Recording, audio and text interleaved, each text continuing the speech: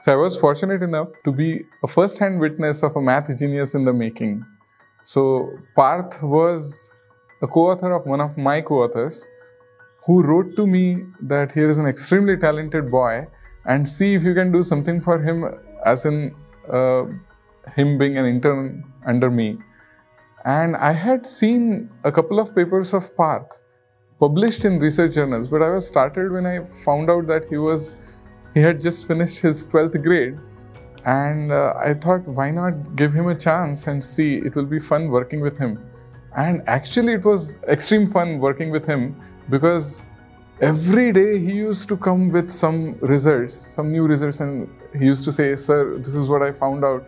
And somebody very introvert, someone who doesn't speak that much, but someone who is so enthusiastic about mathematics. That was really a novel thing about him. So we did work on one project as well, one new research project, which is still under preparation. But then Parth said that he would like to apply for this YAU award.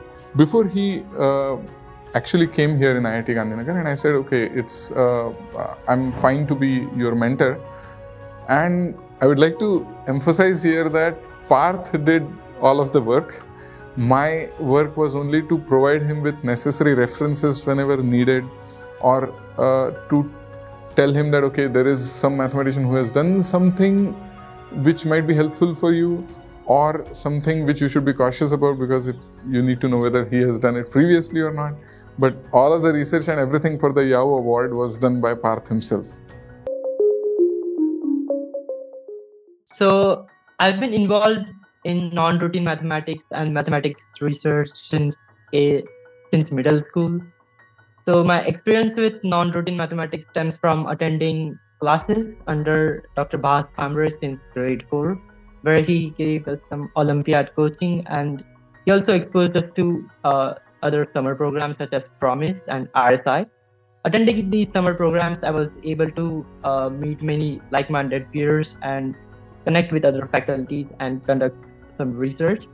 And in particular, in grades 11th and 12th, I was working with Professor Christophe Benia, who is a professor of mathematics at Tulane and Paris-Saclay, in the area of mathematics influenced by Ramanujan, and also in special functions.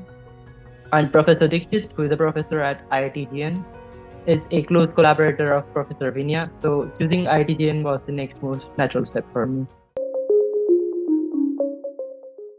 Yeah, so my research with Professor Dixit is centers around the work of Indian mathematician Srinivas Ramanujan and lies in analytic number theory.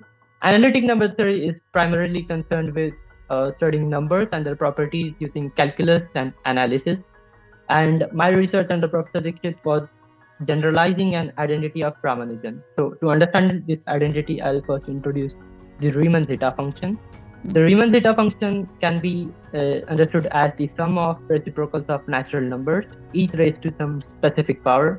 For instance, zeta of s can be taken as sum over 1 by n to the s, and from 1 to infinity, which is just 1 over 1 to the s plus 1 over 2 to the s plus and so on, where s is any complex number. And when s is some odd value, such as say s is 3, then 1 over 1 cube plus 1 over 2 cube plus 1 over 3 cube plus and so on. The algebraic nature of this quantity is irrational. So, and in general, determining the algebraic nature of odd zeta values, which are zeta of 2k plus 1, is an open problem. But Ramanujan's identity expresses the odd zeta value as a rapidly convergent Lambert series plus a multiple of pi.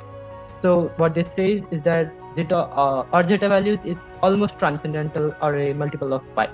And in our work, we generalized Ramanujan's identity to a generalization of Riemann zeta function called the Hurwitz zeta function, and which was also presented by me at ST Yao Science Award in China.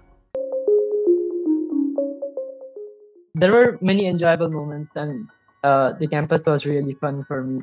In particular, there were many opportunities to engage with peers, participate in other extracurricular activities, and engage in other extracurricular sports and other events. In particular, I really enjoyed swimming with my swim mates, or participating in the Blitztron, And this was also the first time I was staying away from my twin. Yeah. The close-knit community of peers and my roommate helped smoothen the transition. Also, the postdocs, the graduate students, and the faculty were genuinely interested in my research, and they were very easy to approach. After my bachelor's, I will probably pursue a doctorate. So, staying at IITGN gave me experience of what it is like to do a PhD, and I'm now sure that I want to do a PhD because I was like living like any other PhD student at IITGN campus. And also, one of my goals is to make mathematics more accessible to a general audience. So, after a PhD, I generally plan to focus on a career in academia and teaching.